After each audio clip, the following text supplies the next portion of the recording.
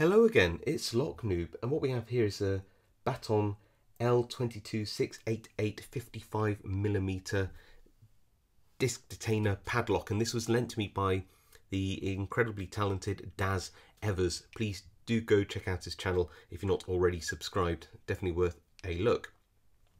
So this is actually a 13 disc padlock. I suppose you could think of it as a 12 disc plus a gated spinner, but it's a gated spinner, so I consider that a disc. You have to pick it. And here's the key. There we go. Ignore those little pen marks for a minute. I'll talk about that in a second. Very nicely operating lock. Really just solid. Just a good quality lock all in all, I have to say, for a disc detainer. So, how does it tension? Well, if you're approaching one of these locks, the first thing I would do is try rear tension. Why? Well, if you look at nearly all disc padlocks, they all have a 0 disc at the end. Here are two Baton keys, completely differently bitted, and you can see that the end disc would be a 0 disc which you could tension off, and that's the same for nearly all disc padlocks, or bike locks for that matter. But the thing is, most people have a front tensioner. So could you front tension these? Well, you could. Again, if you didn't know what the key bitting was, the best way to find out if you can tension it is just put in the pick, turn it, and then see whether you can feel the discs inside binding as you move them back and forth. What do I mean by that? Well, if you don't put any tension on and move them back and forth, you'll see what they are like in their resting state. And then if you add some tension, you'll feel them, or a few of them, start to give more feedback. That's what we call binding. And that would indicate that you might be able to pick it front tensioning. But like I said, nearly all of these locks are actually rear tensioning. So this lock is actually able to be front tensioned. Why? Well, if you look at the key, you look at all this bitting, but what you might not notice is these 3 cuts here. That just looks like the rest of the key, but actually that and that are 0 cuts. The first for the spinner, and then 2 0 cut discs afterwards. So technically, with a front tensioning tool, you could easily tension the first 2 discs, or at least the second disc 0 cut. So you could do that. Compare it to its little brother, which I picked in a recent video. You'll see that actually on this lock,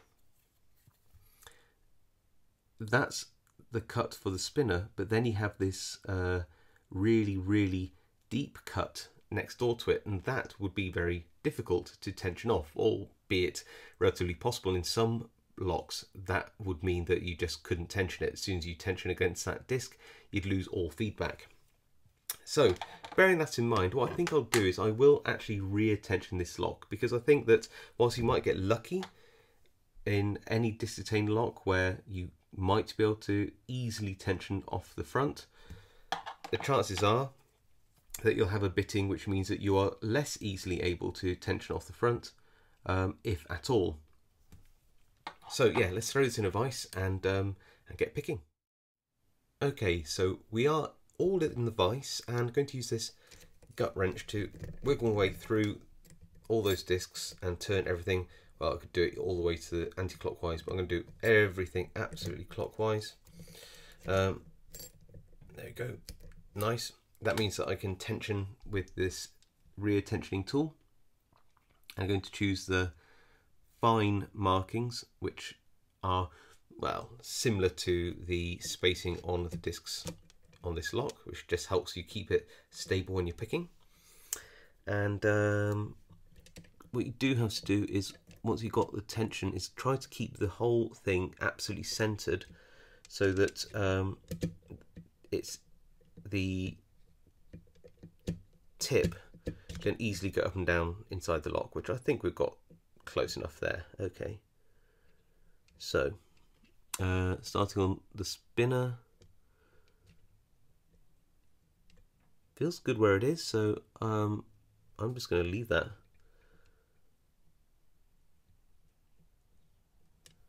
Can't feel anything on 2 yet.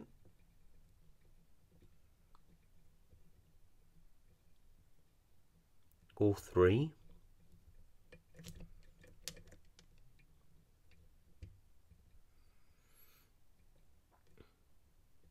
Binding a little bit on 4, but feel like we're on a gate about there.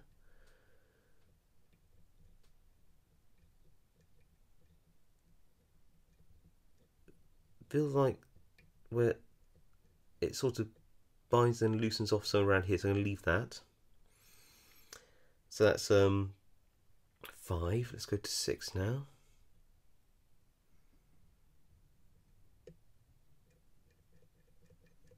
Okay, that a little click and we're in a gate. Same again. That's I think on disc 9 now. Rough. Goes loose about there. Okay. Oh. No feedback on that disc at all.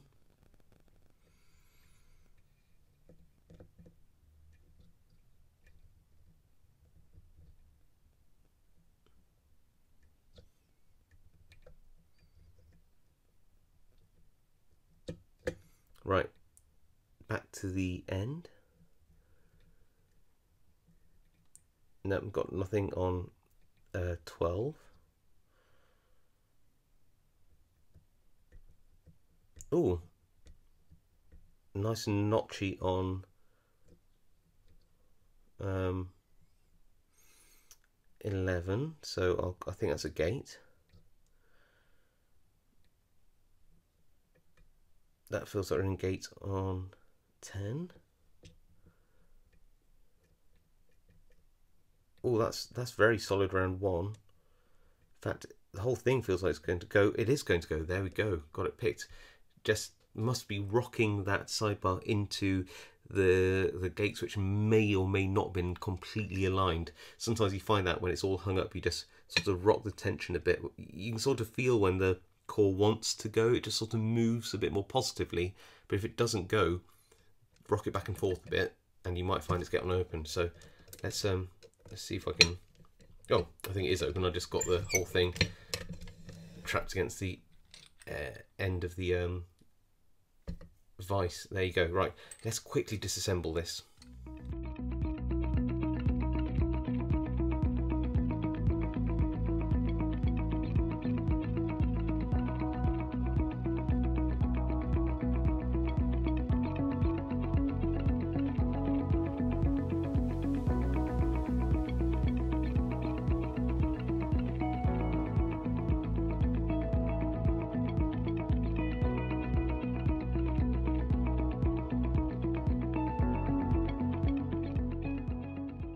Okay, so not the prettiest of guttings, but yeah, you can see all the discs. There's nothing here that is too surprising apart from the number. So you've got your 12 standard discs and then this spinner, which just rotates round and round and round. You can't tension off it, but you can see it's gated there. There is the sidebar that goes into all those gates. Kind of cool. Yeah, just a nice little lock. So thank you, Daz, for lending me this. Great fun lock to explore. Like I said, you can front tension this one quite easily, but again, you know, with these kind of locks, it's easier to sort of just assume they rear tension and go with that, because some of them are just not easily front tensioned. Right, hope you found that interesting. I'll see you all next time.